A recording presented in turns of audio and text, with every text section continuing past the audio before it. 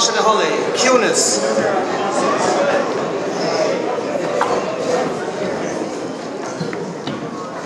Iawa Gopdinen, Limo Rida Sanandum, agus is Misha Ukdaron, Tunnel Cultura Ainton and the Hair and Shot in San Francisco.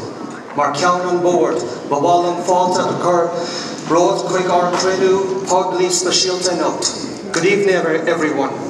Liam Reedy is my name, and I'm the president of the United Irish Cultural Centre here in San Francisco. On behalf of the board, I want to welcome everyone here tonight to our very special public meeting. As you might have read in the newspaper or the bulletin or online, the Irish Centre here at the moment is at a crossroads. I know my messaging has been ambiguous up until now, but tonight it will be perfectly clear what road we are taking. So how did we get here? How did the Irish Centre get to a crossroads? Well, I can tell you the amount of human energy that's being put into this facility right now is not very sustainable for the long term. I'm going to be speaking mostly of the past few years since I've been heavily involved here myself, originally as a board member 2 years ago, last year as a vice president, and since January, president of the organisation. If you want to find out about the incredible dream that was hatched in the late 1960s, early 70s about the Irish Centre, you can read this book by Benjamin Klein, which charts the roller coaster ride from the first nights that the meetings were held about having a space for the Irish to gather in San Francisco. And all the years up along for the past 3 or 4 decades is how things went up in the good times and down with the bad times. But tonight I'm going to talk about the last couple of years as to what has happened here at the Irish Centre. Many of you have probably not been in tune with the place that often for the last couple of years. We see it in the numbers, but we are very grateful for you, for all those members who have contributed greatly to our St. Patrick's Appeal last year, and also to our membership dues, which we rely on to keep the boat floating here. 4 years ago, the Irish Centre changed from a 501c3 private social members-only club to a 501c3 public charity. Now that was very important for 2 very important reasons. And that was to allow large donors to make gifts to the Irish Centre and have them to be tax deductible. It made it also more attractive for the Irish Centre to accept grants and support, capital support, from other agencies that give a lot of money to non-profits. However, keep this in mind, the first full year of activities at the Irish Centre in 2018, the Irish Centre lost $344,000 in the first 9 months of operation. That was approximately $9,500 a week that this place was hemorrhaging money. Why did that happen? The restaurant was poorly supported, membership dropped off, and the banquet facility, which was papering over the cracks here for decades, dropped off precipitously. The result was, in October of 2018, the bar and the restaurant closed, and by December 31st, the banquet facility closed. That meeting on October the 25th, 2018, was a humdinger to me. I couldn't believe the place was closing down. Why hadn't anyone signalled to us that there were serious fiscal problems at the Irish Centre? Personally, I was saddened. Again, I couldn't believe it was happening. The UICC membership were shocked. People couldn't believe that we were being essentially excluded from the building. So after many nights of begging my wife to get on the board, she said, okay, now is the time, you can't let it go. So with some conversations with Anne Cassidy-Carew, I met her a couple of times and I just wanted to feel her out as to what I could potentially do. Oh. That part of the speech was not rehearsed. Sorry, Ed.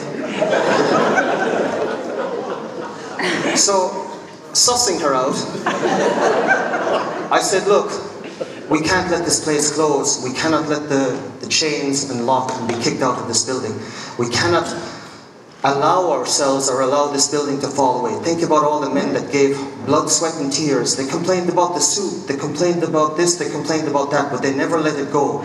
It was here for 4 decades. So in 2019 I stepped onto the board in the spring of January 2019. And that particular year, there was about 15 people on the board, and the focus was on cutting costs, cultural event space rentals, opening for special events only, and membership engagement. In 2019, the Irish Centre became more like a community centre. I grew up in Ireland, and the community centre was where everybody went.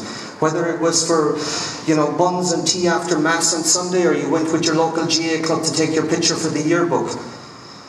You went there for concerts, you went there for shows, you went there for dances, you went there and had your first discos, you had your first kiss there. So the volunteers came in and helped us out. There was massive layoffs, of course. We didn't have much support on the ground in terms of staff, but we had a meagre operation.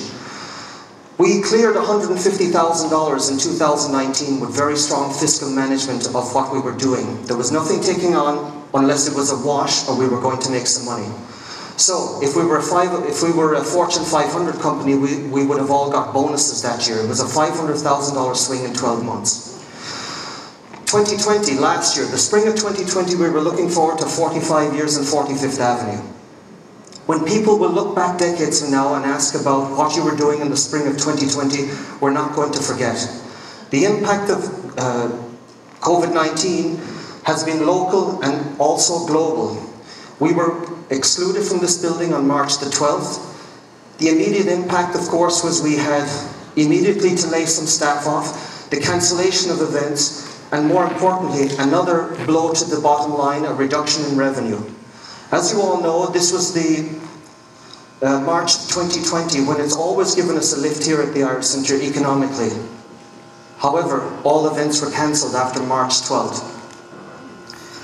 Now, it wasn't all bad news because it allowed the board to take a pause. And for 3 or 4 months we had to come up with creative and innovative ways in which to make this place happen again. Now remember, we're still locked out of the building. But out of all that creativity, innovation, meetings weekly on Zoom, weekly, that lasted 2 or 3 hours, it was incredible how much work and ideas were out there and that the board was willing to do. Out of the impact of COVID-19, grew 2 new enterprises. Wawona Gates, which has really helped us in the last year. It is our outdoor dining experience. And of course we had the Irish Shop, who has...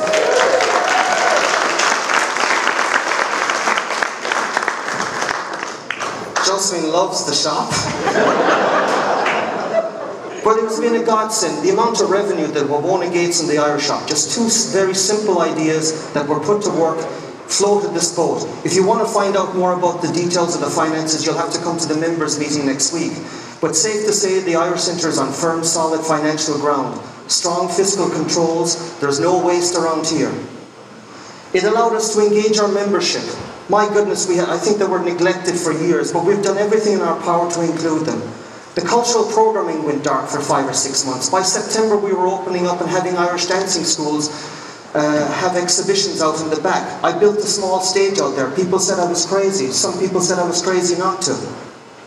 We had pancake breakfasts. We had all kinds of things going on. Anything to draw the crowd and get people out. We made further investment. They said we were crazy. $10,000 for a big top? Who's going to come? Why wouldn't they come? They had no place else to go.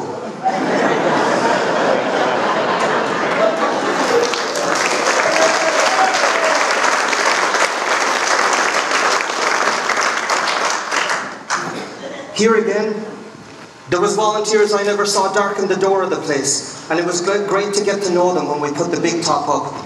That's no disrespect to the 150 or 200 volunteers that have come through these doors. Things are getting scarce on the ground of volunteers. Things are opening up.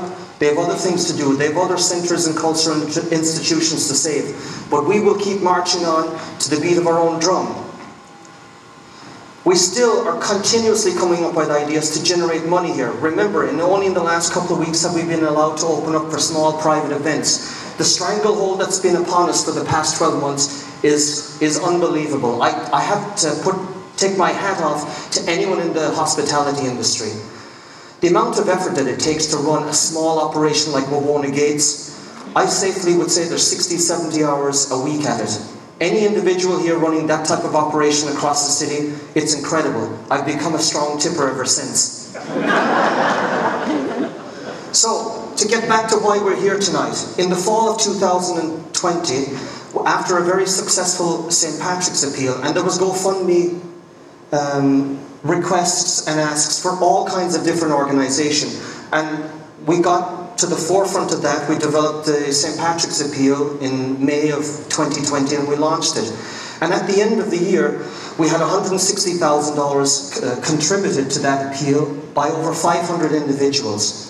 So then the conversation started to go around, my goodness lads, you're making piles of money at Wawona Gates. What are you going to do with all the money?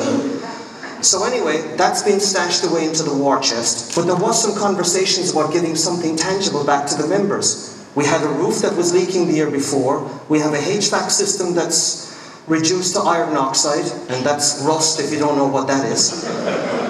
We contemplated on saving even more energy by putting solar on the roof. Now those conversations, one man that I had conversations and a cup of tea and a muffin one time in October of last year, doing some proactive work in advance of the rains, and that was with Redmond Lyons. Now Redmond Lyons is that man that stood up, I think before or after me, on October the 25th, 2018, and said, we need to do something incredible here. I thought he was crazy, I still think he is. But Redmond and I continue to have conversations. I told him, give me some time till I figure out if this place can be saved in 2019, and again, in 2020, who would have thought we'd have been forced out of the building? So in 2021, early this year, I got a group of people from the network of people that I knew who were interested in doing something great at the Irish Centre. And the question was, should we even invest in the building or should we invest in the community and the people that make this a community? Several options were explored. No action, remodel and add a few floors. Maybe we should sell the building and move elsewhere. Start over with a rebuild. Let's go through some of the options. No action.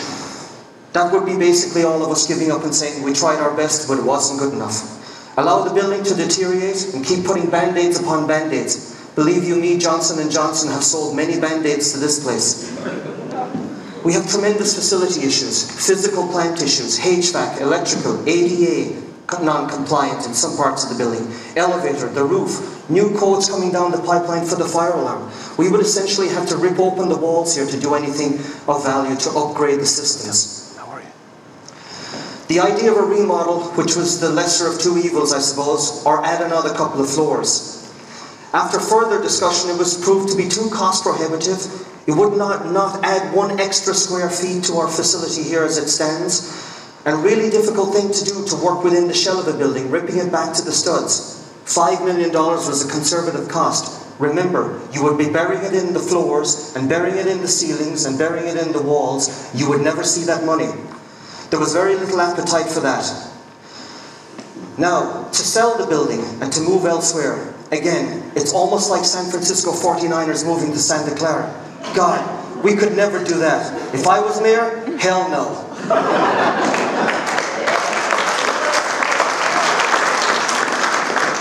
This is the ancestral home of the Irish who had been floating around the city going from post to pillar looking for a place to lay their hat. The KRB Hall had fallen away. It eventually burnt down in 2007.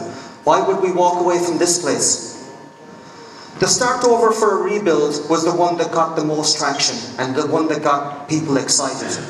And the reason being was it allowed us to start with a blank slate, to think big, and to discover what does the community need.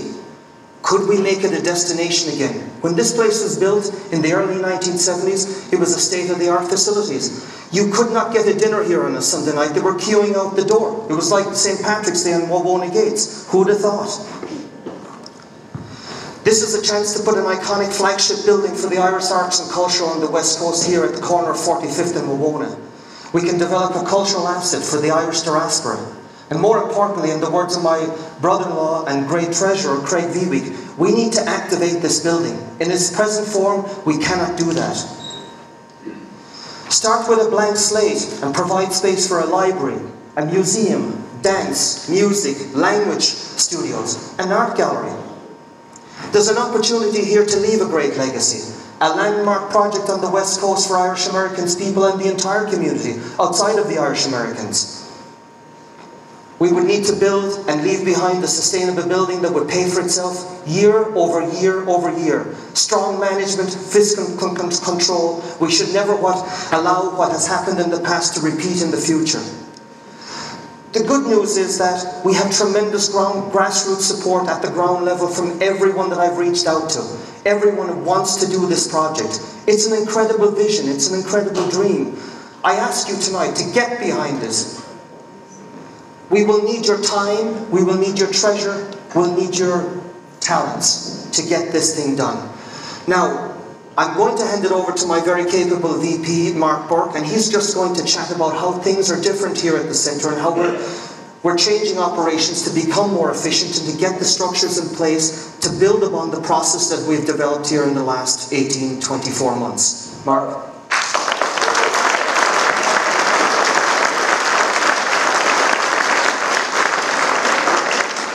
The board has turned to focus to you as our customer.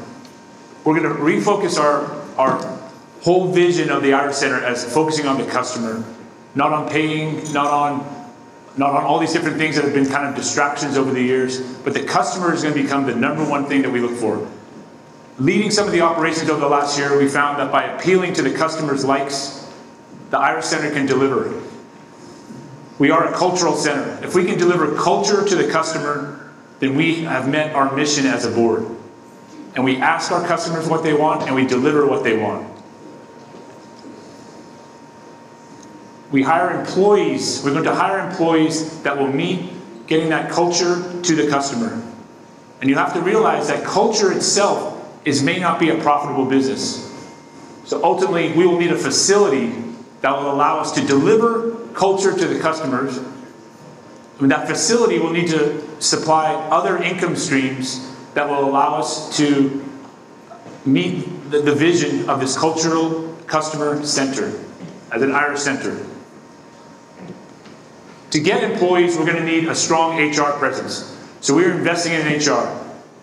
Our evaluation and my evaluation of HR in the past in the centre has been, if we had that skill set on the board, it might have been a good thing. If we didn't, as we went to go hire O'Mona Gates, for instance, we really didn't have the infrastructure really to hire people efficiently. So what this board has done is we've contracted and outsourced in HR so that we don't need to employ HR people, but we can leverage expertise when we need it to identify talent and get them in place to deliver culture to the customer. So our first place that we're investing is in HR and coming up with a new strategy. Another area we're touching is in finance. With finance, we're being led by a very qualified CFO, Craig Viewig. Craig has really transformed finance at the UICC over the past year. You may not see it on your day-to-day visits to O'Mona Gates or the Irish shop, but he is leading us down a path of having financial expertise, but even better, decision support. It's an area that I work on in business. Decision support means you have the information to make good decisions. And the UICC now is starting to get information to make good decisions. We look at our sales week over week. We look at how many hours our employees work. Are they working overtime? How can we restrict overtime? And we are making that investment. And that financial intelligence is something that we are also coming up with a new strategy that we're actually outsourcing some of that to help with getting some of that financial accounting done in the most efficient way, getting it out to what's called the cloud, so it's not stored on a server in the basement of the Irish Centre, and really modernizing, again, the finance along with the HR so that we can deliver culture to the customer while remaining sustainable, which is ultimately that we're not losing money. If the customer is happy, if our employees are happy, and we are making that non-profit amount that just kind of keeps us that we're not losing money, then we kind of have what we need as a start. The other area we're getting smarter at is in legal and administration. Just recently, we're starting to now send out our contracts and our invoices electronically. This is a transformation at the center in that we are leveraging a platform called Square. You'll probably read about it in the news. It's the same system that's being used to sell you a hot dog at Walnut Gates. We're now using to rent you a room at the Irish Center, and we are now using to invoice people, and we can keep tracks of how customers, customer habits and their frequency, and really learn about our demographics. These pillars here, if you think about it, we're talking a lot about what's going to, this meeting is going to be about, is about the facility. But the emphasis here is that we're going to invest in all of these areas. And as this facility is being transformed into the future, we will continue to develop our HR, develop our finance, develop our legal administration to make it efficient so that any money spent, any time spent, including volunteers, is valuable. And that's really the vision. And we will do that by not only with the current board, but in the future, we will recruit to need in the board. We will look for needs in the board that we need and ask people like we did this year and say, please come join us in the board. Now these are the pillars that most businesses run on. We are, as a board, are going to go after and try to this new foundation at the Irish Center going forward. And with that, there's other areas we're going to work on. We've really been able to work on a volunteer model the last couple of years. We're using online presence to actually request volunteers to sign up for shifts. It's not just text and phone calls. The volunteers get a reminder. The volunteers get benefits. And the volunteers become an extension of our employees. They work side by side with our employees, which is really what we want. And we want them to work efficiently and have fun. And I think Walnut Gates has been a great little lab for that, for checking that out. I think you'll find that a lot of our volunteers just love coming out here for a couple hours. They engage with the employees. They engage with our customers. Some of them come back the next day as our customer, and that's exactly what we want. It becomes a snowball.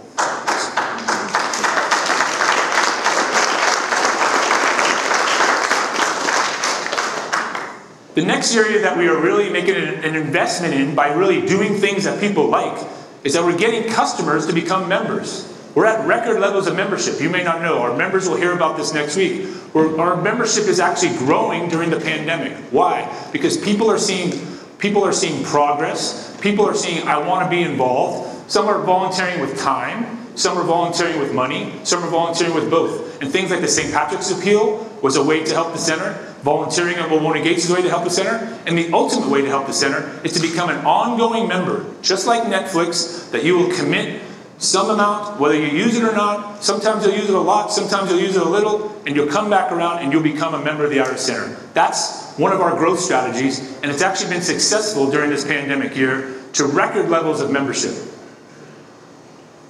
Now, when I joined the board about 2 years ago and kind of had involvement maybe a year before that, I was always a lifelong member, had christenings here and so on. I think this is kind of the areas that the Irish Center really, they try to do a lot of these things. Again, I think if the board had any of these skill sets, those are good years. If this board didn't have those skill sets, there might have been some bad years. But what we have to be able to do is invest in this. The two areas I think that we can really help the center going forward, and we're already making some progress, is in technology. I myself work in the technology industry and know what software can do for you, something like Square. We have Tom McEwen does the same thing. And we're pushing for technology. Craig, as our CFO, is pushing for technology. Square, we're now using it for invoicing, which I talked about. We're using it also for our contracting. We now introduced this week for timekeeping. So our timekeeping, if any of you have ever worked at the center, use the old punch card that's been down there for 30 years, we just phased that out in the last week. That's now being replaced by checking in for work on your phone or at the POS system, and then we get immediate reports on labor. We kind of know when overtime is happening, when is not, and that's that fiscal responsibility and that decision support that will help this board and future boards make better decisions. Finally, partnerships. This is the area I think the Irish Center really has to work on. Just had a friend today, was at a memorial today. By the way, it was our third memorial in a row, 3 days in a row, Wednesday, Thursday, Friday. We have fed 400 people in that parking lot after services in the last 3 days. I don't see that as dollar and cents. I see that as the Irish Center, as a community center, being able to supply a place for mourning, a place for just enjoying each other's company in a safe environment. And I think that's one of the big wins of Walnut Gates. It's not the dollars and cents, which have really helped the center, but really this field of community, and we can all hang out with each other, met many, many friends, but these partnerships work. It works with partnerships with our neighbors. We want to be partners with our neighbors. We want to be partners with the musicians in the community who have come and donated some of their time to play for us, to help us gather and gain people. We've made partnerships like with Millbrae Pancake House. We have a partnership with where we have pancake breakfast. We also have with Ollie down at Fiddler's Green, who supplies us bread. He delivers the bread to us. Ollie's great to work with. And we turn around and we sell that bread to our members here in San Francisco. And it's an extension of Millbrae, of Fiddler's right here at the center. Those types of partnerships. I think another one is with the Youth GAA. I was on the board with them and I said, let's get the Youth GAA to sponsor a day to come volunteer here. James Quinn recognized that, brought the whole Youth GAA here, and these are the type of partnerships we need to have. We'd like to get the San Francisco GAA dinners back here. We'd like to maybe sponsor a GAA team ourselves and have a say in that league in the future and have be a stakeholder in that. So all of these things together become your Irish Center. You're going to hear about the facility tonight. But as that facility, and we build out our partnerships, and we start investing, even while a building might be being remodeled or built or whatever we're going to do, we're going to continue to invest in technology. We're going to continue to embrace volunteers and engage them in the process. We're going to, the members in the process, we're going to engage volunteers in the process. We are going to then address legal things. We're going to have legal compliance. We're going to make sure that we're doing things right, filing our filings on time. We're going to continue to invest decision support more and more, again, appealing to other board members to join us on either subcommittees or on the committees themselves. With our HR, we're going to help identify good employees that really want to be here and that really want to help the center and deliver that, the culture to the customer. That facility there is what we're going to talk about tonight. Just be aware it's more than that. It is a complex web. Boards have succeeded and failed based on their ability to manage all of these aspects. And what we're going to do is after we figure out this facility, as we do that, the employees and the culture, it'll come back to you. You as a customer will come into a new rebirth Irish Center, and we'll be able to know that it can be sustained a long time. Thank you very much.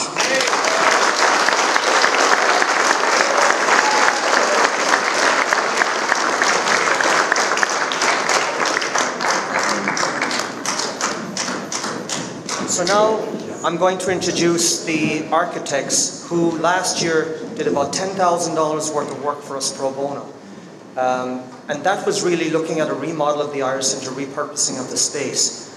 And when these conversations moved towards a rebuild at the Irish Centre, I said, why not throw them the carrot and have them come on board very quickly? And this is literally in the last 6 or 8 weeks that all this has come together in a very short space of time, and they've been working day and night on this. So thank you for all your work last year. We may not need it. And thank you again for meeting all those crazy deadlines we gave you. So I'll turn it over to Dane Bunton and Nastaran Masavi of Baina Studios here in San Francisco.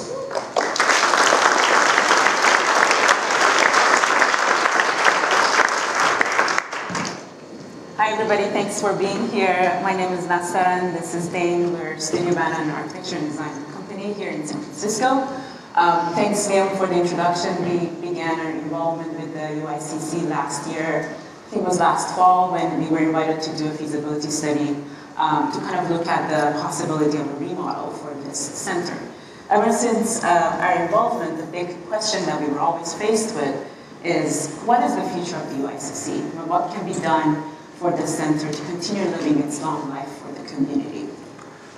As architects, we're often faced with the challenge of how we can reflect on the past and respect the past while also looking towards the future and into the horizon. We've done a lot of research on this building and have been amazed by the forefathers and the community in the 1970s who bootstrapped this building and the construction and paved the way to the center that we know today. Without their amazing efforts, we wouldn't be able to be standing here today and discussing the future of the center, so we have to thank them for that. And so going back to the big question that we've been looking at since the beginning, what is the future of the UICC? To us, this is a place that reflects on the past while also looking towards the future.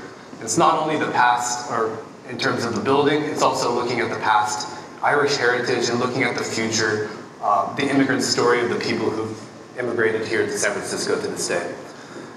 We're also seeing this as a destination for Irish culture and activity on the West Coast. We've always talked about this center in Chicago, how it's become a hub for the East Coast. People go there to get married, for other major events. We want this to be that kind of center here in San Francisco for all of the West Coast to enjoy. We also see this as an icon to the city of San Francisco. So we want this to be a place where someone, when they're visiting, when they're in town, they say, I have to see what's going on at the Irish Cultural Center. But most importantly, it's a hub for the community and the Sunset District in the western part of San Francisco. So that brings us to the next kind of question that we've been looking at. What is a community center and what is a cultural center? So to us, a community center it's pretty broad. It could be in any community, right? But it's also crucial to the fabric of local life for residents. Places where people can exercise, work and study, socialize, eat and drink. While a cultural center is very specific to the Irish culture and the tradition. So it's there to preserve the heritage through art, music, and dance and food and drink. So we see the UICC as this marriage between these two kind of typologies and a buzzing hub of activities, whether it's community, but also public and cultural activities, obviously. So going back to the existing building, what became apparent to us working with Liam and the board members last year is that they all felt this, we kind of realized that they all felt this innate duty to do what their forefathers did, to kind of envision a center that could kind of live for hundreds of years and serve its community and sustain itself. And also became apparent to us in our original study that the remodel we were considering would not be really financially feasible from cost perspective. Looking at the existing building that we're all in, we're looking at a 2.5-story structure with a banquet hall, a pub, a library, a members room, and a handful of offices. But what we could envision for the future is a state-of-the-art 6-story structure that could house flexible offices, genealogy center, classrooms, restaurants, sports center, aquatic centers, museums and galleries, an active roof garden with magnificent views, and the list goes on and on. So taking a look at the site, this is just basically the site extruded up to orient you, 45th and Wawona. It's an amazing opportunity in this site, but it's also the neighborhood and area is changing quite a bit. You have this fairly large development that's going in right across the street on 45th at the Slope Garden Center. That's hundreds of residential units, 85 feet high. There's also another similar development on Slope. So we're looking at maximizing this building. Currently, this is all conceptual at this phase. So it's a starting point in this discussion. Nothing is set in stone. But we're seeing this, our concept starting at the ground floor. We're calling this the extra rooted program. So the first, second, and third floors we're seeing as this transparent box diagrammatically that acts as a public magnet, bringing in kind of a modern touch, bringing in some of that public program. And as Liam said, it's a buzzing hub of activity. Above it, we're seeing more of the member-focused areas. So this is a solid mass that's conceptually clad in Irish blue limestone that sits above this glass box. We're calling this kind of the introvert program. It could be member kind of activities like offices, the gym, etc. We can go over that soon. And then how do you start dividing this mass? So we're looking at and getting inspired by all things Ireland. The 4 provinces, how you can kind of start dividing this mass into 4 what we're calling hubs. And then creating these fissures, getting inspired by the standing stones, and creating these fissures in that limestone mass that would allow for light and air and these gardens to penetrate through that massing. And then we're pushing down on the northwest corner to allow for an amazing ocean deck from the upper levels, and getting inspired by these Celtic knot forms, which are simple in the perimeter. It's kind of a box, but it has this intricacy of these weaving and knots that are happening inside of it. So we're going to go through a few images, a lot of images actually, some of the exterior of the building. These are all conceptual images, so you can see a bird-eye view here. This is on the corner of 45th and Wawona. We can see the Irish blue limestone cladding that's kind of creating both the solid massing and also a skin that allows light to kind of filter through in the upper areas. And then you can see this very active rooftop garden that could be active in terms of having a restaurant. Looking at the corner here, you can see this big glass mass that's very open and a hub of cultural activity. It could It has the museum, it has the library, this new and improved St. Patrick's room. And then on the corner, kind of a slope, we're keeping the Emerald Pub in a similar location to where it is. And then we're using this language of like punch outs that frame the views from the upper levels. So we're going to walk you through some floor plans, starting from the basement level 2 all the way to 6 floors. So we're envisioning 2 basement levels. The first one, or B2, is going to be an aquatic center, a 5-lane swimming pool, kids pool, cafeteria that's going to be shared, a hot tub, a cold tub, and then locker rooms and restrooms. We have 2 egress doors that go all the way up to the 6th floor. We also have this central staircase that kind of takes you down all the way to B2, but then it goes up to the 3rd floor, which we'll show you later. We also are envisioning a gallery space that's going to be an extension of the lobby space on the 1st floor. Going up to B1 is going to be the parking garage. We're envisioning to have about 40 parking spots here. And then going to the 1st level is going to be the lobby, museum, and pub. So the Emerald Pub, Emerald Pub is going to be on this corner. This is 45th Avenue, this is Ramona. We have a separate entry for the pub. There's a museum and lobby here with the entry over here. We have the central staircase that takes you to the 2nd floor and 3rd floor. We have a flexible gallery / venue space here that could be used for potentially small gatherings or just for temporary exhibitions. Again, the egress doors are on these 2 ends. And then the parking garage entry is also from the Ramona Street. Going up to the 2nd floor is the St. Patrick's room that houses about 400 people. It's about 12,000 square feet. Stage, backstage, kitchen, and a bar that serves this space. We also have a balcony that faces 45th Avenue and another balcony on this side. We're kind of envisioning this kind of an atrium that goes all the way to 6th floor, so you are going to see these in each floor plan. That kind of creates a visual connection between the floors. Going up to the 3rd floor is going to be the library. Dowling Library / Genealogy Center. We also have a balcony here for this library. There is going to be a mezzanine seating, VIP seating that is kind of facing down to the St. Patrick's level below. And again, open to lobby below over here. Going up to the 4th floor is going to be focused on classrooms and offices. So we're thinking about kind of creating a lot of nonprofit rental offices for nonprofit organizations, as well as an admin office for UICC. We're thinking about kind of creating a lot of different classrooms for different types of Irish-related activities, like Irish dance studio, Irish language classroom, music classroom, and also like a kids' story time party room. Meeting rooms and conference and lounge spaces are also provided.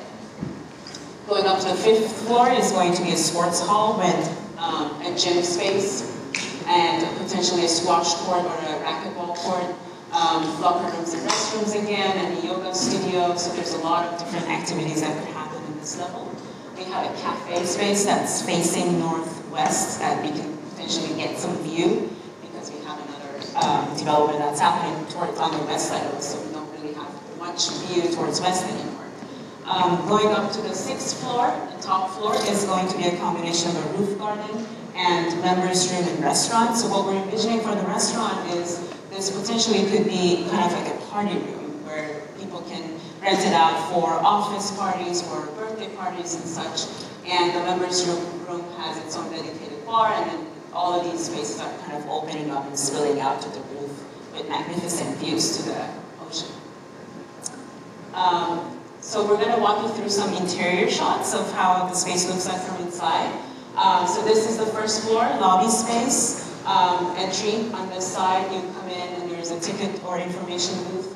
We're kind of salvaging and reusing these brick paving that we have in the exterior of this existing building that has the names of the donors and founders of this to kind of like make sure that all those stuff are preserved. There's also, so this space is going to be a kind of a museum / lobby. So what we're doing is we're kind of showing some of these artifacts that are present in this space here currently. and some of those artifacts have been brought from Ireland. And we have like a gallery space back here. We're kind of using some of the stone from the exterior of the building here. And this is the staircase that takes you up to the second and third floor. And this is a wooden kind of folding wall that kind of opens up a view from the St. Patrick's Road down to the lobby. And then on the same floor, on the first floor, we have the Emerald Pub. So we're taking a lot of cues from the classic traditional Irish pub, kind of trying to use some of those architectural elements that you see in those types of spaces. We are reusing the glulam beams that you see here in the space, trying to kind of reuse and refurbish them and kind of keep them in the space. And we're also using some of the stained glass that are in the exterior of the building, in this existing building, into this space. Going to the second floor is the St. Patrick's Room. So here we can see the banquet seating layout where it's going to house about 400 people. There's going to be a stage, a bar, and then the VIP seating up here, and a connection to the lobby down here. And then we have all these windows and balconies on the side towards 45th Avenue. So we're kind of looking at a very flexible space that there could be a lot of different types of activities and events happening in here.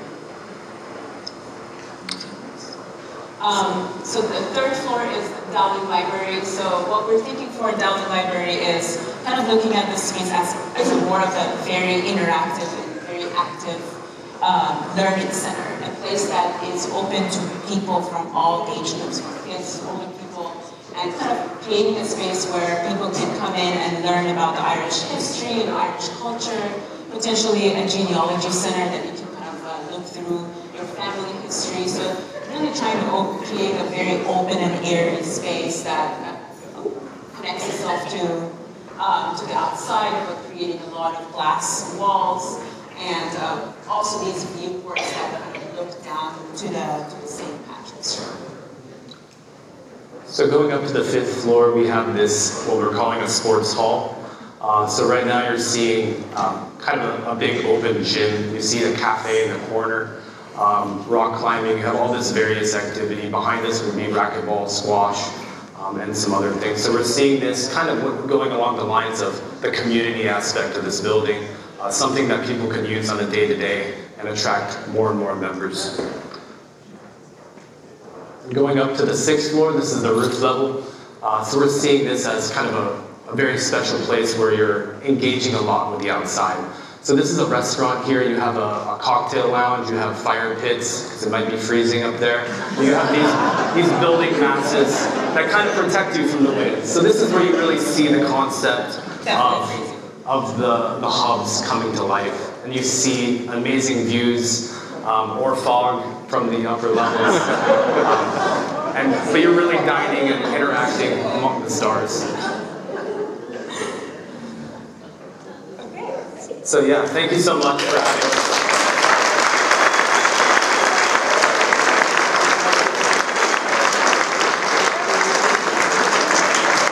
I'd just like to point out this is a concept. It's looking at this idea of a new building from 30,000 feet in the air. And just as the founders of this building did, they had a big idea. I think it's our turn to bring this to the next generation and have this building for another 100 years or more. Hey.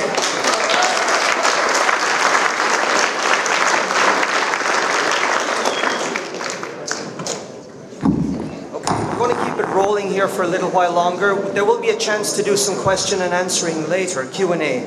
The next person I would like to call up is Robert O'Driscoll, the Consul General here in San Francisco. And while he's coming up, would you please give a warm round of applause for my fellow board members that I'm going to call out and acknowledge here tonight, because I'm only their spokesperson, but I do work alongside them in the trenches all the time. So, Mark Burke, Craig Viewig, hold your applause. Mark Burke, Craig Viewig, Molly Burke, Anne Beglin, Josephine Brogan, Kathleen Krause, Brian Gaffney, Mark Gorman, Shannon McAuliffe, Kathleen McKeown, Thomas McKeown, and Maggie Overbay.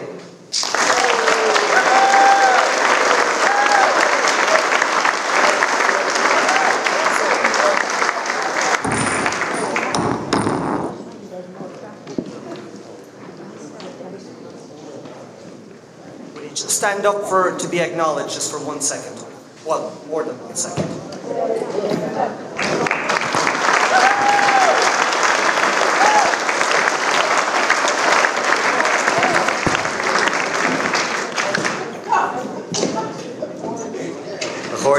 Ahoja Ginyusla, friends, you didn't tell me to have to follow that. I wanted to start by thanking Liam and the board for inviting me here this evening. It's just so great to see you all in person. Just want to say that. I want to start by recognising that this is potentially an historical moment in the history of our community here in San Francisco. Last year we celebrated 45 years of this wonderful centre on 45th Avenue.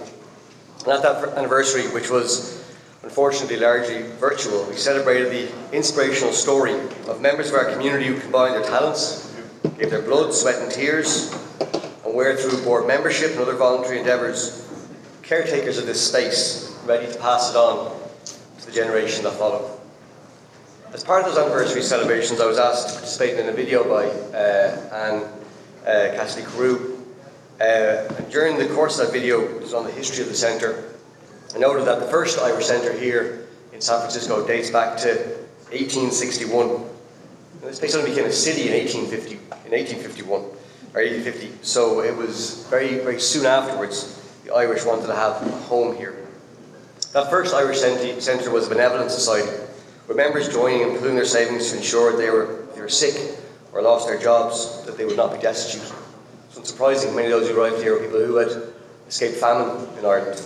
They wanted to make sure that they would be able to survive if anything happened on the West Coast. I'm trying to make the point, I think, that the Irish centre in this city, at any given time over the last 160 years, in any given Irish centre, has evolved to meet the needs and the wants of the community.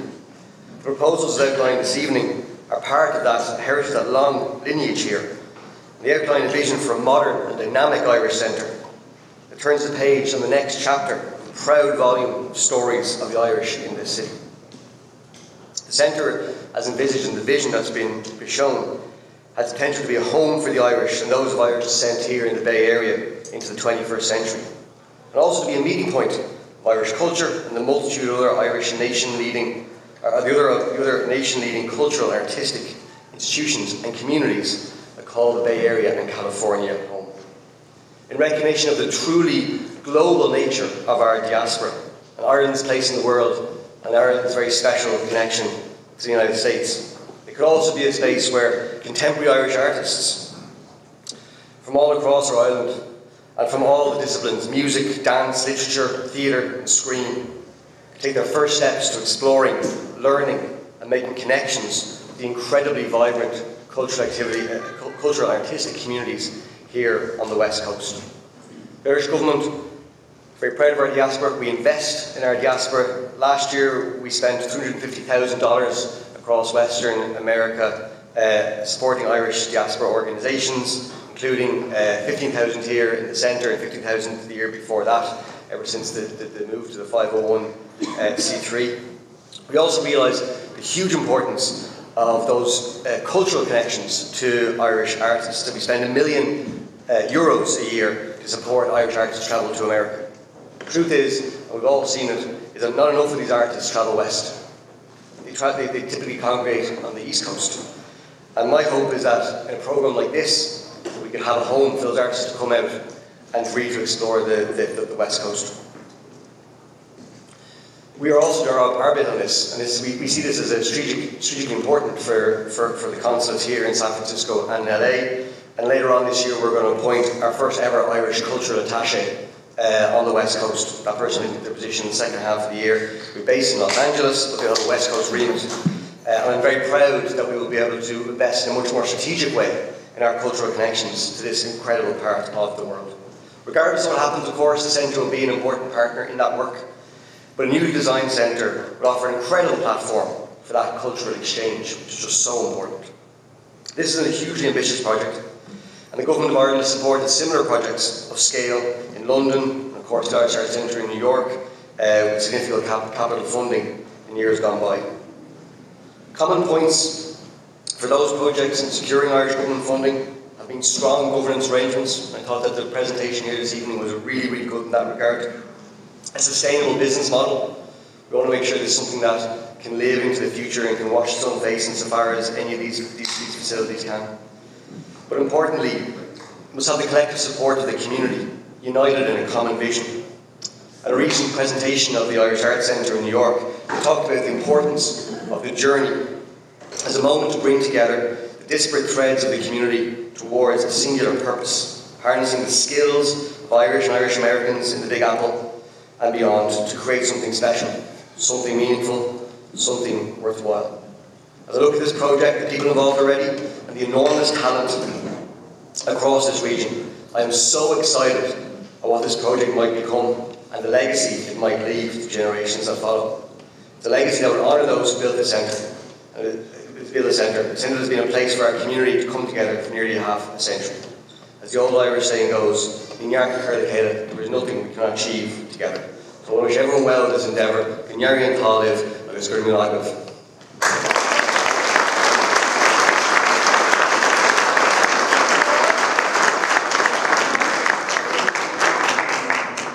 Okay, now I'd like to bring Anne Cassidy-Carew, the Director of Cultural Programming here at the Centre, to the stage to speak briefly to the cultural programming here at the Centre and some of the restraints that we have at the present time in terms of space needs and whatnot.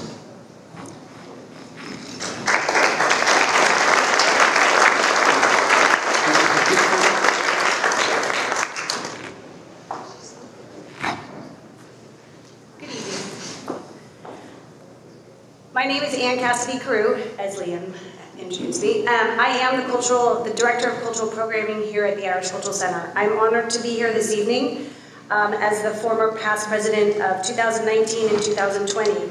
Two crazy years, if you could, it's hard to follow up after the Consul General Robert and his wonderful speech and the architects, but I'm going to do my best to kind of talk about the cultural programming that we are working on right now. For many years, the Irish Cultural Centre has lacked the appropriate space to house our overwhelming historical collections and books in the Dowling Library, which has been bursting at the seams for many years. We've been very fortunate for the last 45 years to be able to collect donations on behalf of the local Irish community here. The ephemera and artifacts which tell the story of our members' lives here in the Bay Area are piling up in boxes, awaiting display cases and appropriate curation in a public setting for which they were donated, and provide the space that they are well deserved. We have lots of Irish stories, Irish American stories, and San Francisco Irish history that definitely need to be preserved in a special place. We would like to host traveling art installations here at the Centre and also provide a forum where local Irish Americans can display their artwork in our own gallery for any period of time, but right now we certainly do not have the designated space needed. Some of our Irish dance schools are crying out for a dedicated space. Unfortunately, we had the outdoor stage created this last fall, and it was quite helpful to our dancers. So to have a dedicated space in a studio with a Marley floor, our local musicians would love to have a sound and practice studio to work in, while our Irish language classes would love to have a regular classroom in which to learn the native tongue of Ireland. I implore you to look at this beautiful design that's being presented to you this evening, and please be a part of us writing the next chapter of the Irish Cultural Centre here in San Francisco. I thank you for your time.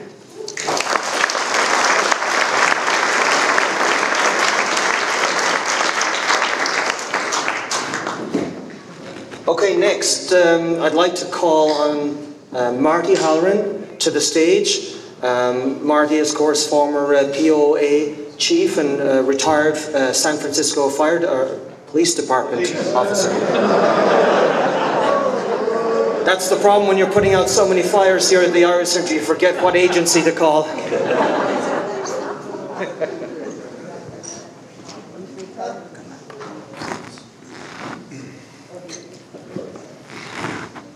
Thank you, Liam. Anne, I think you left your mask up here.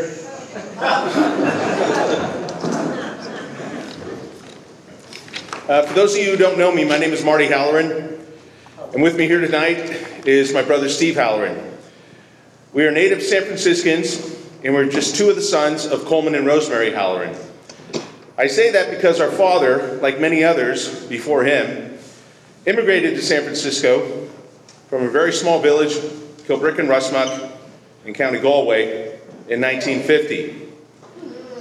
Our father, like many others, was eager to seek the American dream by becoming a citizen of this country, but yet he never forgot his home country, his heritage, and the history of his birth country.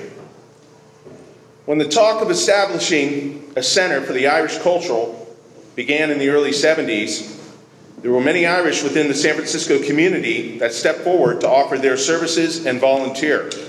Our father was just one of them, and my brother Steve, as a budding carpenter, stood alongside our father Coleman and helped work on this magnificent building at that time. The Irish and the Irish Americans of that generation had a vision for this city and a vision for the culture of the Irish in America and in San Francisco. They were determined to build a proper building within the community that would be a beacon to unite the old world, the old country, with the new world, the new country. I believe that is evident that that vision of those men and women who were responsible for this building has long paid off. Well done to them, and a big thank you to all of them for what we have today.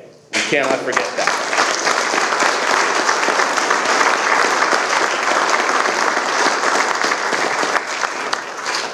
That was over 4 decades ago, and as the years have marched on, they have taken a toll on this building. Change has occurred, whether we like it or not. Therefore, it is imperative that we too must change. We must adapt. In order to continue that vision and secure the future of the United Irish Cultural Center for the next 40 years and beyond, we must take bold steps now, much like what was done back in the early 70s. That bold move is a complete rebuild of the center, a new and modern facility that retains all the best of this building and its history, but yet offers amenities that suit the Irish and the Irish American of today and beyond.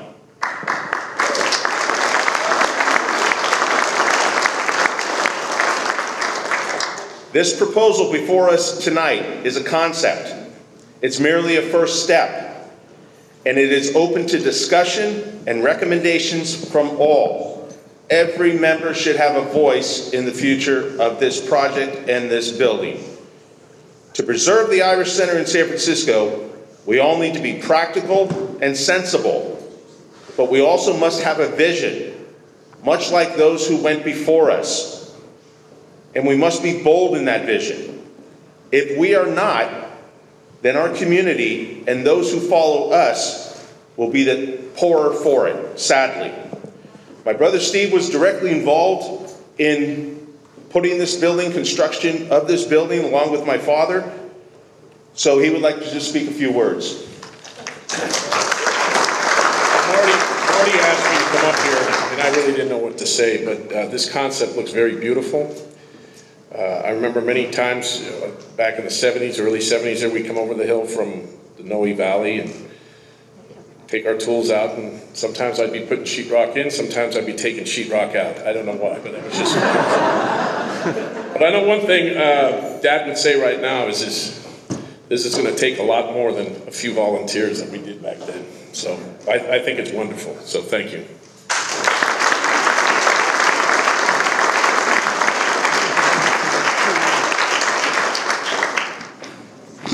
So next up, I'd like to call Redmond Lyons to the stage, the man who started this conversation with me back in the fall of 2018.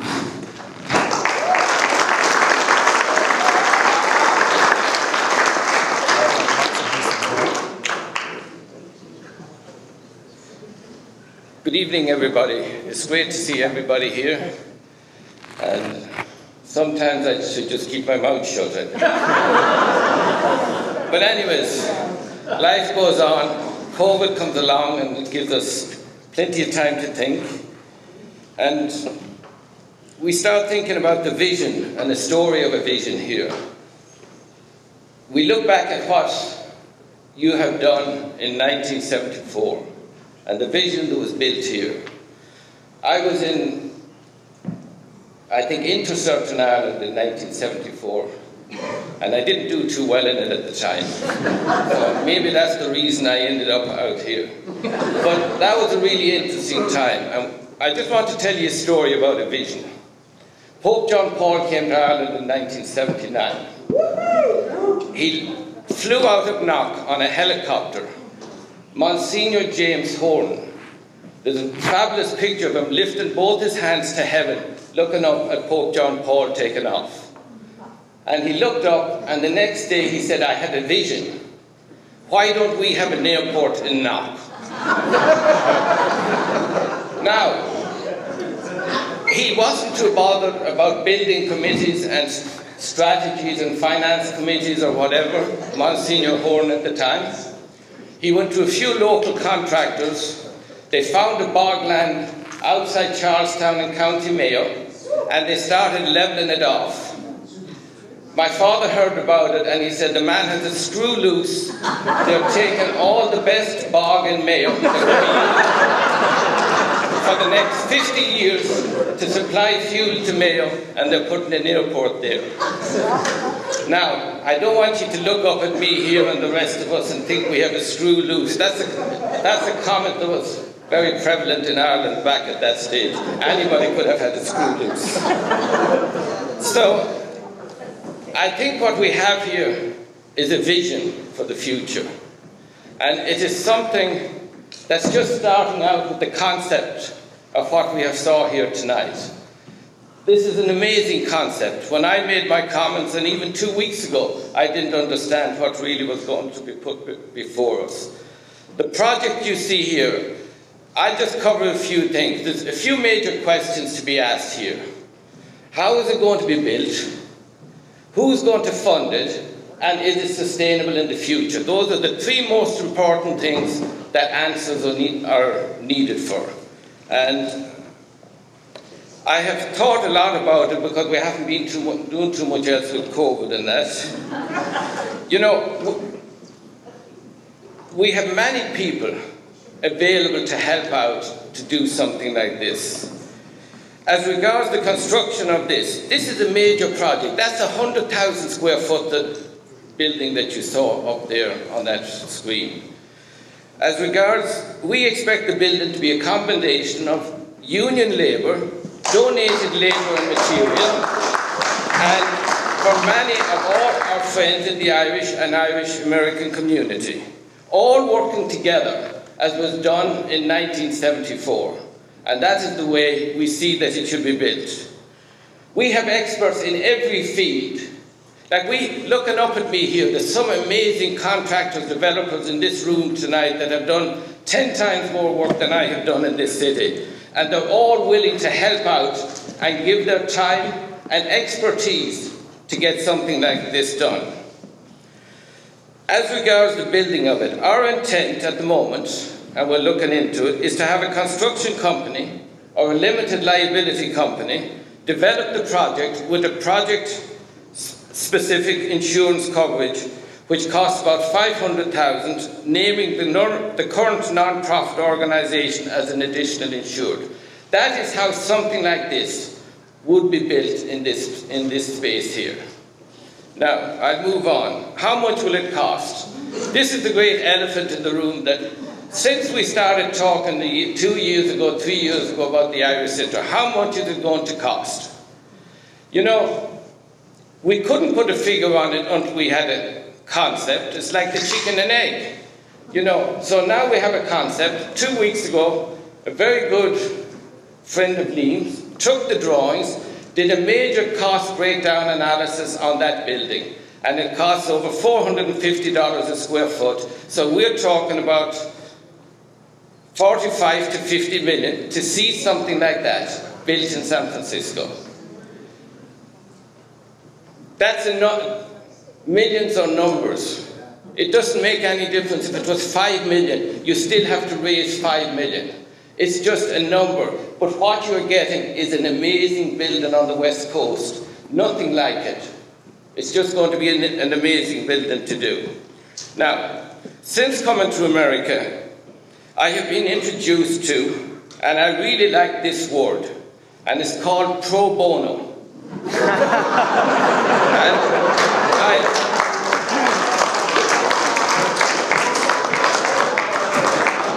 And I actually, because my friend Jim Byrne is here tonight, and congratulations on being appointed to the Police Commission.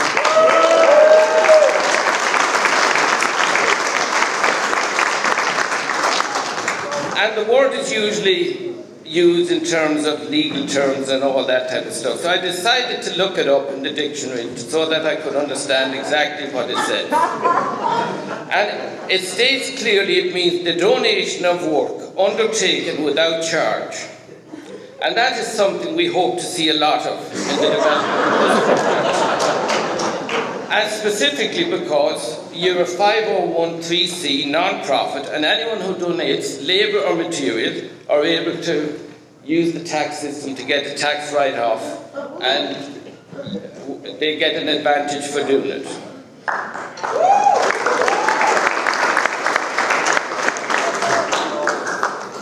So while we're talking about how much will it cost to be built,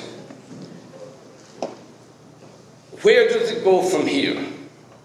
And what happens? I would like, and I think a lot of people are in agreement, that this building needs to be left here to the community free and clear. That the money has to be raised to build the building, that we're not going into debt to put a building on this site here, you know, for the Irish Centre in the future. So in that respect, this fundraising committee set up, you know, and for it to move forward, we need to raise in the next few months about $5 million to show that this can be done. Because if that money is not raised, that's probably 10% of what it costs to do this building. We cannot go to the Irish government, and I'm happy to see Robert here. We cannot go to any of the companies downtown or any of the investment companies or tech companies to fund this project if they do not see that we as a community are not committed to invest in it ourselves. And I know that has taken the smile off everybody's face. I better move on after saying that. That is very important to understand, that that has to be done. Now, I looked at how it should be done, and I only need 174 people to put their names forward, starting with 4 people at 250,000 each, 10 people at 100,000, 20 people at 50,000, 40 people at 25, and 100 people at 10,000, and those commitments to be made over the next 4 years. And if that is not done by this community, this project will not be going forward in 3 months' time, because the interest will not be there to support it. And I hope everybody will figure out how to do that.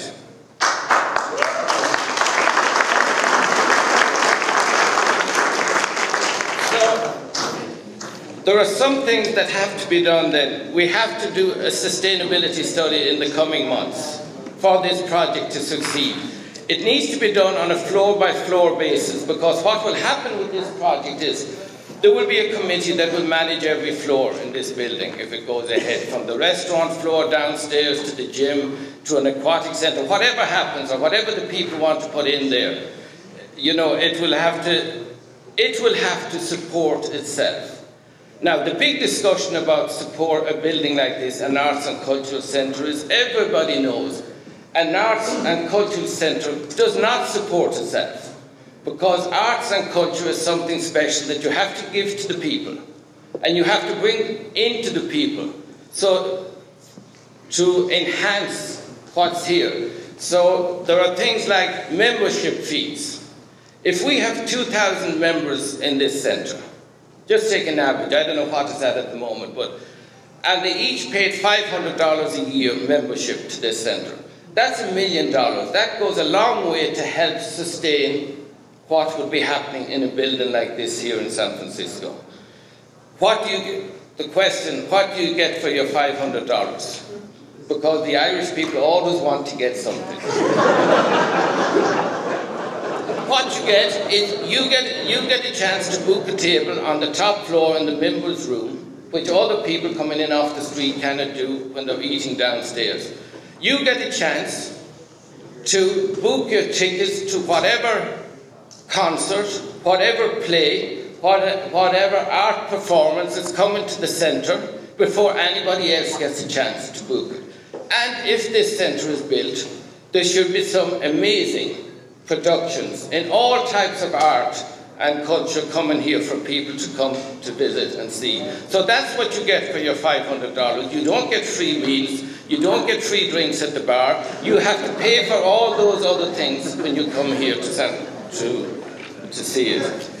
So, I don't know what else we need to cover. I don't know, you want to open it up for questions? Yeah.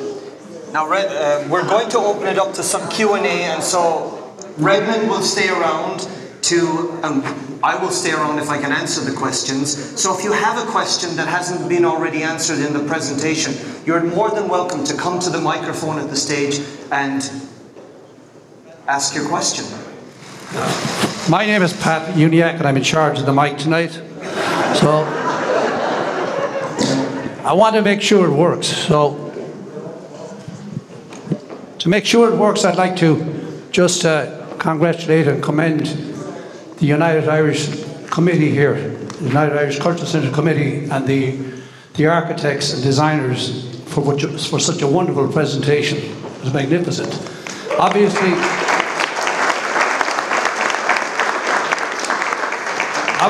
the concept is bold, ambitious and futuristic. But I'd like to also acknowledge the wonderful voluntary endeavour of the volunteers that kept the doors of this Irish Centre open for the past 10 years.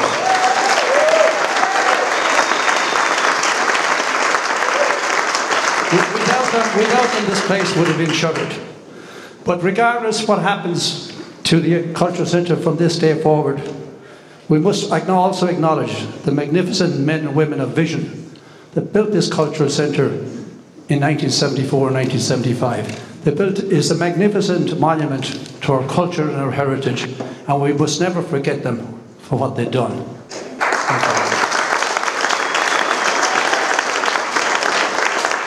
So if anyone has any questions, I'll hand them the mic.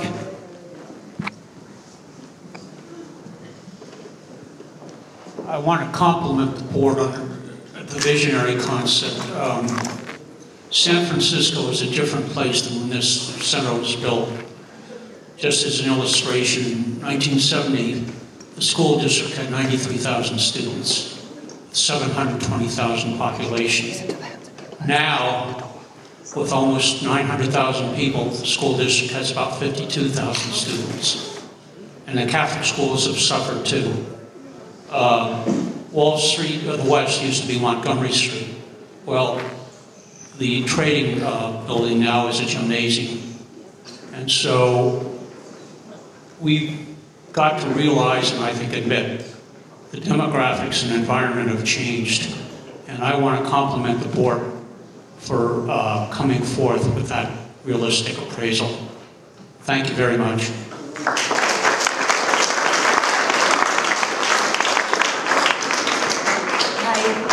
Thank you. I just wanted to say that we are going to put everybody, we want to hear from as many people as possible, but we've got a 2-minute limit for everybody, so I'll start the timer now for the next speaker. Thank you.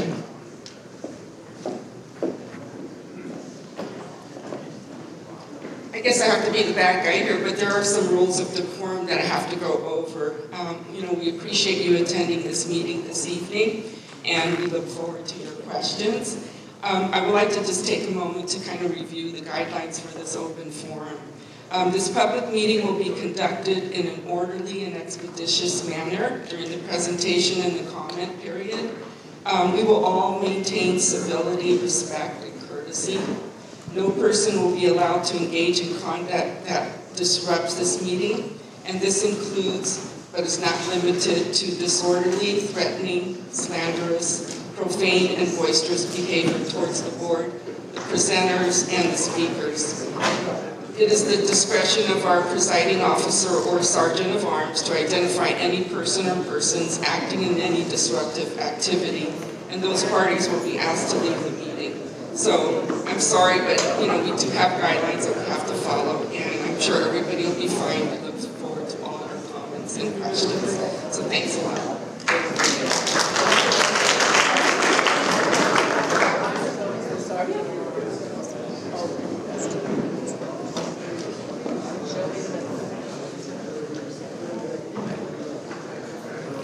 Hello, my name is Andrew McCarron. I was born and raised in San Francisco, and I grew up here in the Sunset District.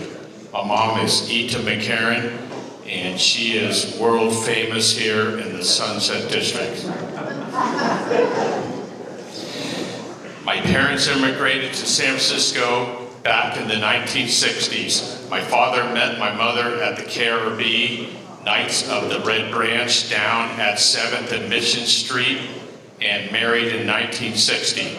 My mom was from County Cork, Baltimore, a small fishing town, and my father was from County Monaghan, known as Tidy Town of Monaghan, where he worked to develop his carpenter skills building the county hospital.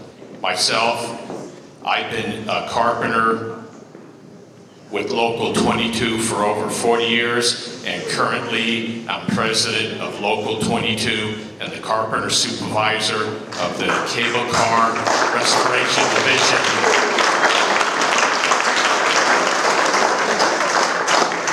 Which we restore cable cars of San Francisco built in the late 1800 to 1900. In 1974, I was only a wee lad, but I came down here with my father with 50 years of membership of Local 22 and all the other Irishmen, Frank Riley, plasterer, Barney Breen, plasterer, Joe Sullivan, carpenter, Jimmy McCarron, carpenter, John Riley, carpenter, Frank Lynch, plumber, just to name a few, to help build this Irish Center.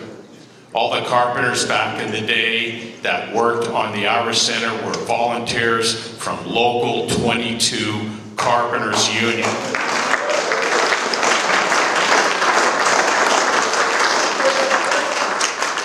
The other trades were also strong union members that volunteered to build this great center. The plumbers were from Local 38, and the sheet metal workers were from 104. The plasterers were from Local 66. Everybody back in those days were union and had no problem volunteering. I'll speed it up, I'm sorry. They were all very proud of their Irish roots. With that said, I really hope that the Irish Board will reach out to the local unions to help put together a plan and build a brand new Irish Culture Center that Irish immigrants and Irish Americans can be very proud of. Thank you very much. Have a good evening.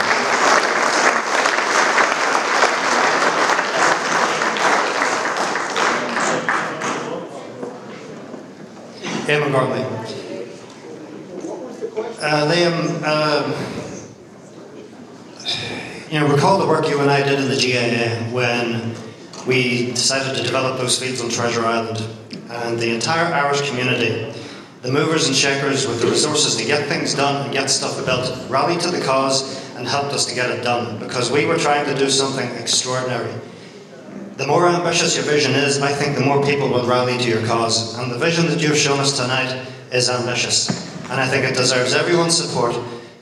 We owe it to the people who built this place to ensure that it is passed on safely to future generations. And in its present form, the building, I'm sorry to say, is not going to cut it. Trying to foothill our way up with incremental improvements and a bit of remodelling there, it's not going to work. It needs to be a fundamental rebuild, fundamental rethink about the full potential of this site and all the wonderful things that we could put here. So be ambitious and think big. Thank you.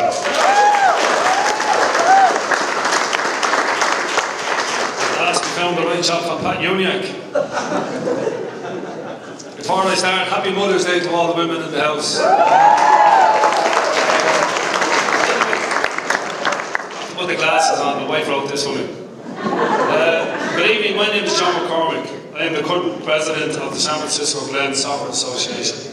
We have over 75 teams in the city, upwards of 1,000 members, from not only Irish American backgrounds, but we are also the most diverse club in the city, from every corner of San Francisco. Many of our current members have strong family ties to the founding members of the Irish Centre.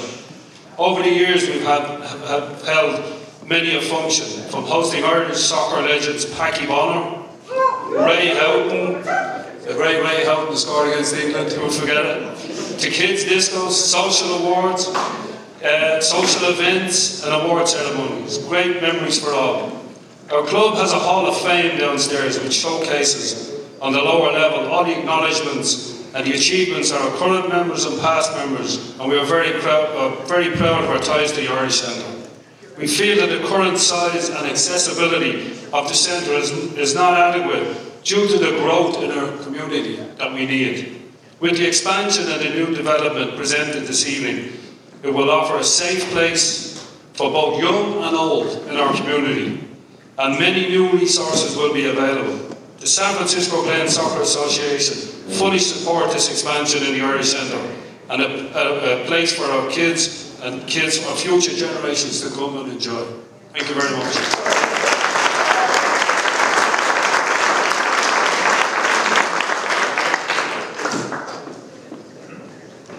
Good evening. I am Jeff Rodman. My wife and I have been members of the center since we moved into the area about 30 years ago. We were one of the bricks out front. I am an engineer, and my talents lie in making happen the visions of others. I am frankly overwhelmed by the vision that I saw tonight. I had no expectation of what we would be seeing. I applaud those who went into it, the president, the board, and the architects, and all of those who contributed. So I'm just kind of overwhelmed.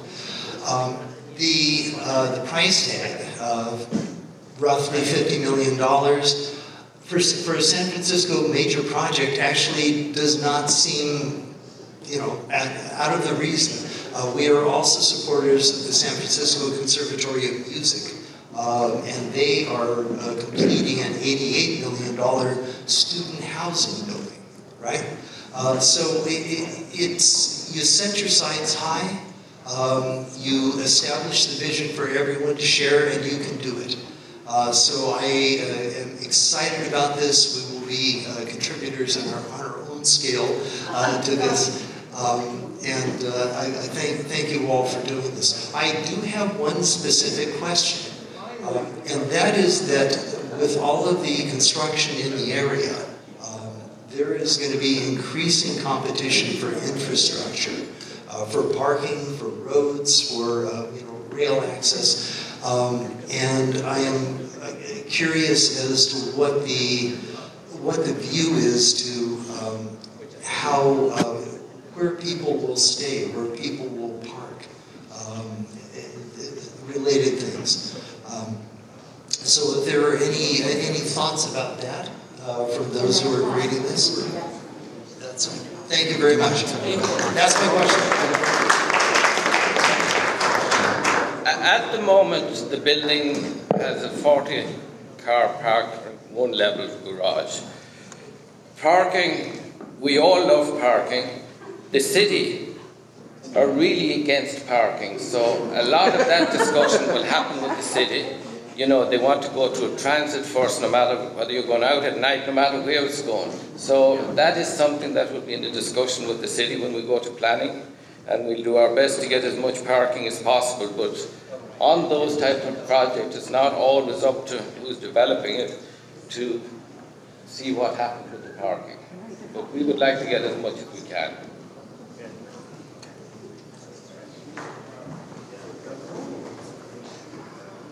Good evening. My name is James Lee. I'm a son of the Sunset, and I'd like to say that my father was a 50-year member of Local 22. Mother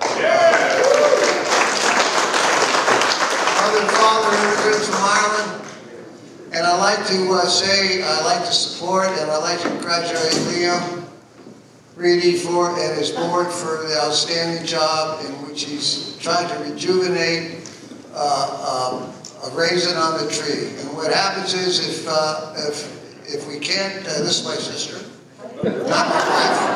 Oh no. And so I think we support an ongoing effort to rejuvenate the center. And what I heard tonight was that it's money up front, but we need to support it through monthly membership or annual membership. Is that correct? And so let's do it. It's not working out the way it is, so I just want to make one comment. I'm Patsy Lee Dolan, his sister. I've been here since the center started.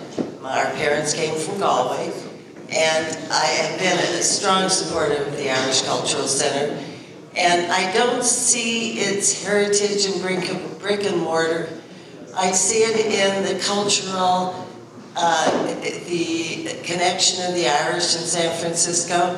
And I would love to see it continue as it has always continued in this wonderful city that we call San Francisco. So I am 100% behind whatever we need to do to keep our center and our culture vibrant and alive and our wonderful city vibrant. Thank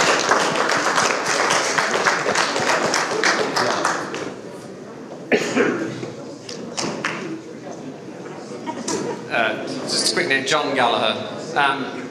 You've got my checkbook and you've got my support. And I will say this place needs to be for the many, not the few. And I say the many and not the few because in order for us to move forward, we have to change. And I'll give you an example. I grew up in Birmingham, England, and big Irish area, big Irish centre. 2 years ago, I was there the month before, and the Irish Centre was there, and it closed down after 50 years. And the Irish built Birmingham. They built the canals, they built the roads, they built the houses. And that all disappeared 2 years ago, the last sort of bastion. And the Irish Centre, Irish dancing, Irish language schools, all of this matters. If we're going to continue, we have to change. And I applaud the vision. As I say, you've got my checkbook. But the alternative is we lose a huge cultural centre. And San Francisco punches way above its weight and always has. And we have an opportunity to really put us on the map. So I want to thank you all the board members, everybody who works here at the UICC. Again, thank you.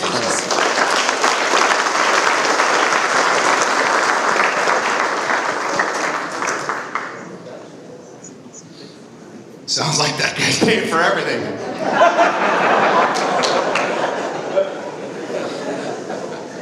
Thank you, everybody. My name is Larry Mazzola. I'm the president of San Francisco Building Trades Council. Proud to be here tonight. I might be the only Italian here, I'm not sure. But I live right up the road, and I've been here more times than I've been to the Italian Athletic Club. I grew up here, and this is a great center, and we need to do everything we can to save this place and rebuild it, big time. This place cannot go away. We need to rebuild it bigger and better and have this place forever. This is a great community spot that we cannot lose. So I'm in on it, and I'm here to tell you guys that the San Francisco Building Trades is in on it.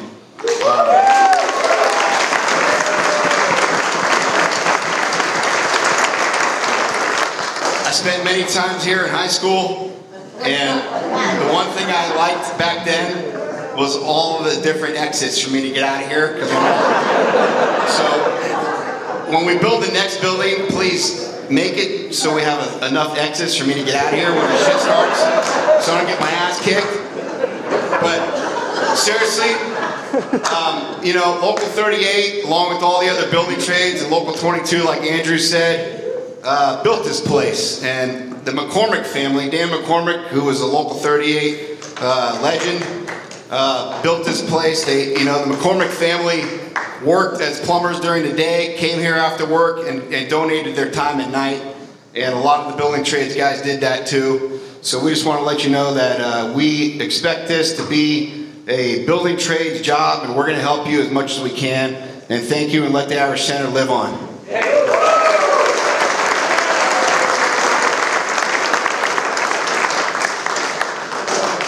Good evening, everyone. My name is Eric O'Neill. I'm a local practicing engineer, and I've come to get to know some of the board members here over the last couple of months.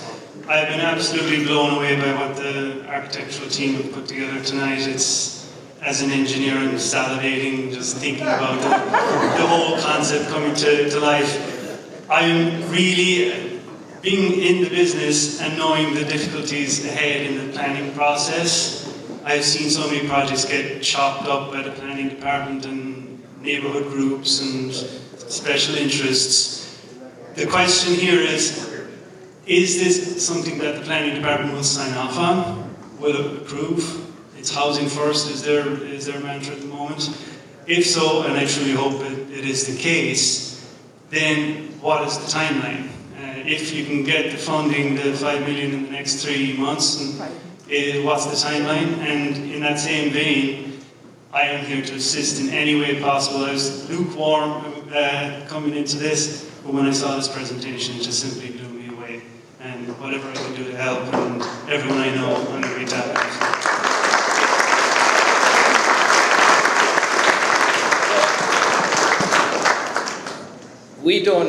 This is a concept. We have to start someplace.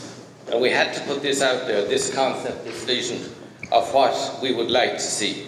We do not know what the planning department. We hope that they will enthusiastically support the project, but you just don't know. Like, we have been through for 25 years with the planning department in San Francisco. What you think they will love, they turn down. What you think, well, maybe this will get through, they love it.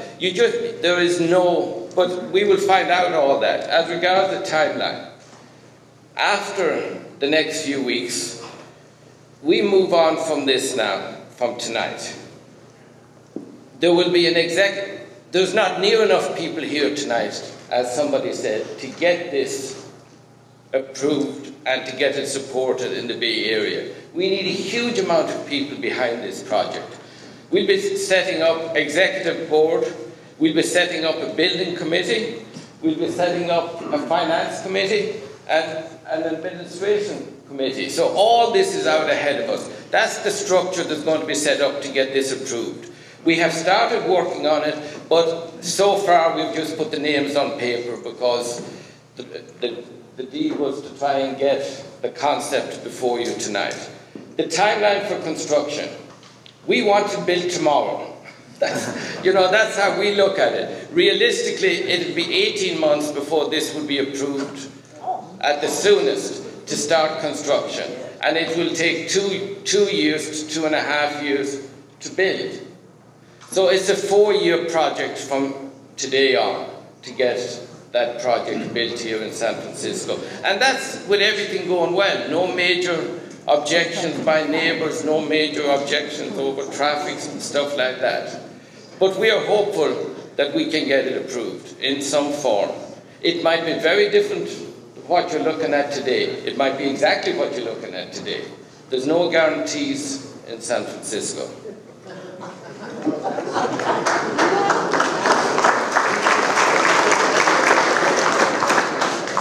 So just to wrap up here, you have some homework. As you exit tonight's meeting, you'll be handed one of these brochures. It's a postcard of the project itself, and it has, of course, the irishcenter2025.org on there. And when you go home tonight, there will be a live button on there that will help you. It's live now, Tom? Our tech guy tells me it's live right now. So if you click on the website, you can mingle away down on Wawona Gates. Please participate in the survey because it will help us to generate some baseline data for us to make decisions later on if the time comes as to what to put into this building. So go onto the website, take the survey. It's an anonymous survey. And you'll hear more about, we have some resolutions to pass next week at the members' meeting. Those resolutions will involve things like setting up adjacent committees to the operational board, and with some other small changes to make to the bylaws about cultural programming, which haven't been updated since we became a 501c3. So, thank you for your support tonight of this project to kind of, move it along to the next stage, which is next Thursday night, May the 13th. We are going to have an in-person and a Zoom call next week on Thursday night at 7:30. So mark your calendars, participate in the survey, and go out there and tell everybody about the Irish Centre 2025 project.